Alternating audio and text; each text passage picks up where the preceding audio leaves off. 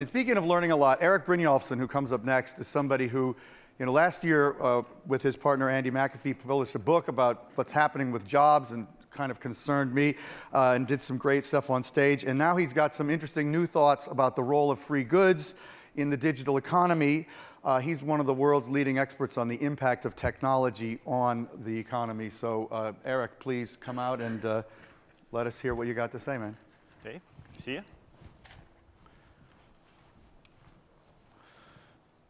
So we've heard from Dave and from the other speakers about all the astonishing technologies that are changing our economy and our society. And like most of you, I'm sure, I'm quite convinced that we are in the midst of a major technological revolution. And it's quite astonishing, not just what's already happened, but the next 10 years are likely to hold even bigger things in store. However, if you look at the official government statistics, GDP, for instance, you'd find that the information sector, the part where we think most of this innovation is concentrated, all these digital goods, you'd find that that sector officially hasn't grown at all. It's the same as what it was in the 1960s. Now, how can that be? Obviously, there's some major measurement problems in the way we keep our statistics. And that's a real problem because, as the saying goes, you can't manage what you don't measure.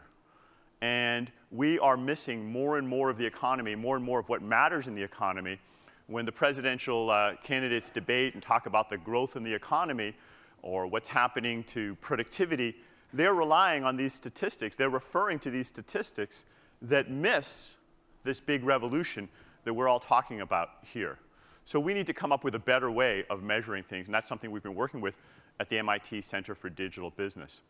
Now, if you look at some of the things that have been happening, there's just been an explosion of digital goods. We've all used Wikipedia, which of course is free. And people spend several hundred million hours developing those articles and reading them, of course.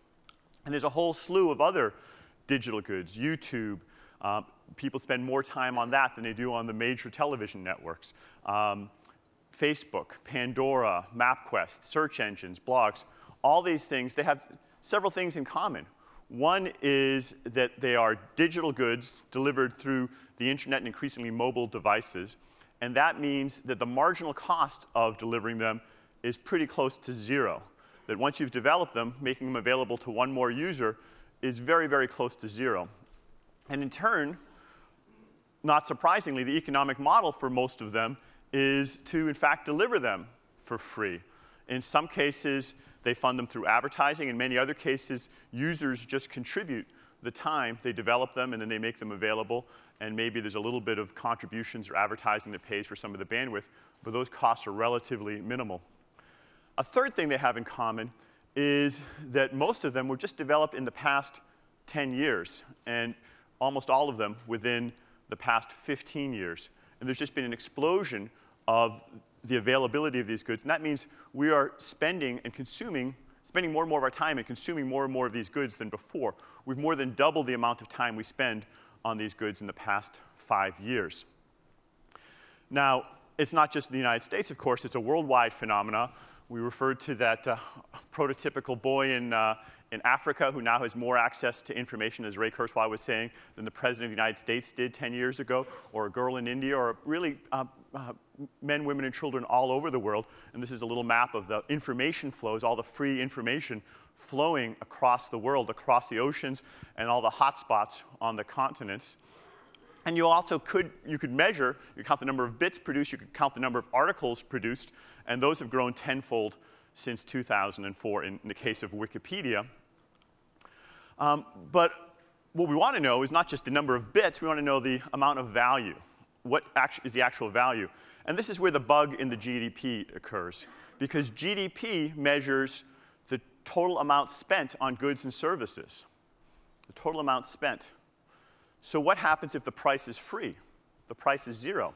Well, 0 times any quantity is still 0. So you could have an enormous explosion of bits or articles or whatever else.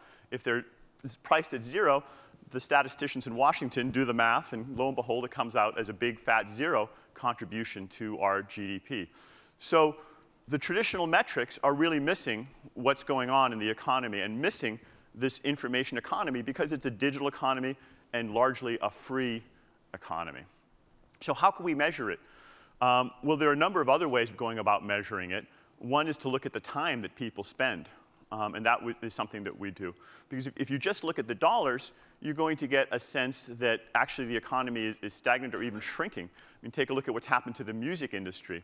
The amount of music being downloaded is growing quite rapidly, but the dollars spent on the music industry is shrinking. It's disappearing from the economic statistics.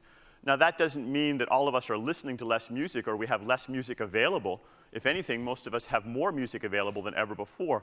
And people have looked even at the quality and variety of music. Joel Waldfogel, for instance, has found that that has grown as well. But the music industry in GDP statistics is shrinking, as are many other information-based industries. The increased amount of time, however, I think is another way of getting at how we are consuming these goods, because there's different ways you can pay for something. You can pay for something with dollars, but you can pay for something with anything else that has value as well. And when you choose to spend time on consuming a good, you are paying for that. You are paying a piece of your life. You are paying attention, if you will. And that is something that is in finite quantity. And if you use it for one good, if you use it to consume YouTube or Facebook, that means it's not available for earning money or for fixing your house or for consuming some other type of leisure good.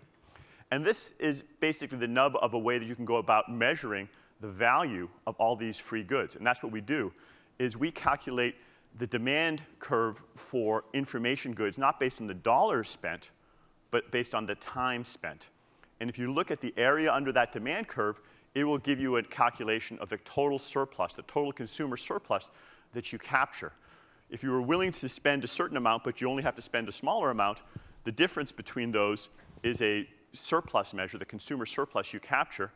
Obviously, if the good is free, that surplus potentially could be quite large, even though the dollars spent on it is quite small. And this is a very different approach than the traditional GDP accounting, but it's one that we think captures better the real value that goods and services are producing in the economy, especially when you look at not the dollars spent, but the time spent. So actually implementing this is a little bit complicated. You have to do a few equations, and that's what Joo-Hee Oh, my postdoc at MIT, and I worked through. I won't go through all of these today, but if you want, you can read the paper. But I'll get you to the bottom line. And basically, after you do the math and you plug in the numbers, what it turns out is that the annual welfare gain from all these free goods is about $300 billion. Now, that's the average over the past 10 years or so, $300 billion. That's that top left number there. And that works out to about $1,400 per person. So I don't know whether you think it's a large number or a small number, but it's certainly bigger than zero. And it's not enough that we can all retire, but it tells you something about what's happening in the economy and how much value is being created. Another thing you can look at is the change in consumer surplus from one year to the next. And this is perhaps a more relevant one. It tells you something about the growth of the economy. So even in a recession, people are getting more and more free goods available to them, and even in a slump. So the actual increase in the value from these free goods is a positive number. It turns out that over the past 10 years, it's averaged about $34 billion. In the past year or two, it's been $40 to $50 billion per year. And again, just to put that in perspective, that works out to be about 0.25% of GDP. And maybe people don't think that sounds like a very large number, but I just want to calibrate a little bit for you. Total productivity growth in the economy has been averaging about 1% per year. So this is equal to about 1/4 of the total productivity growth in all the industries in the economy put together. And it's growing fairly rapidly, so that soon it'll be closer to half of all the productivity growth just from these free goods on the internet. Now, you can also calibrate it in other things. I mean, once we did this study, we realized that there are other free goods out there. There's a really big one that actually people spend far more time on, maybe not in this room, but in the United States, which is television. There's about 200 billion hours a year spent on television. So we used the same model to calibrate for television, and what we found was that, lo and behold, television creates even more value for most Americans than the internet. And that's simply a function of them choosing to spend time. They have a choice each day. They spend about 30 hours a week, or 30 hours a month on the internet, but about 30 hours a week on television. So they're voting with their feet or voting with their hours on that. Although if you look at towards the end there, what you see is that the value that television is adding has leveled off and has started to fall a bit. And the value that's added by the internet has been growing. So right now, in terms of contributions to growth, GDP contributions from digital goods and the internet is greater than from television. And if we extrapolate, we see those lines crossing within the next decade or so in terms of the total value. So the bottom line is that the value of all these free goods is about $300 billion in 2011. You have to measure it in terms of time, not money. If you look at the dollar value, it turns out to be a much smaller value, but that's because we're not counting the real way that people are paying for this. Furthermore, that value is increasing quite rapidly and at an increasing rate. It's about $40 billion of additional growth every year that doesn't show up in our GDP or productivity statistics. That's because there are more users every year. Each user is spending more hours. The value of each hour, according to our model, is growing. And all of those things, you put them together, and they lead to an increasing value of these goods. And finally, you can kind of calibrate it with what's happening with television, and you find that TV is still a bigger chunk of value, but the internet is catching up rapidly.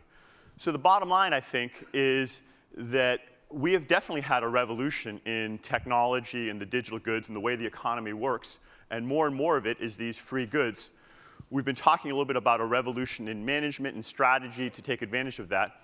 We also, I think, need a revolution in measurement. We need to rethink the way we measure the economy, because if we don't measure the economy to take into account these free goods, we'll eventually miss more and more of what's really happening in the economy. Thanks. If you want to read more about it, it's available for free on my website. Thanks very much for giving me a chance to share some of the research.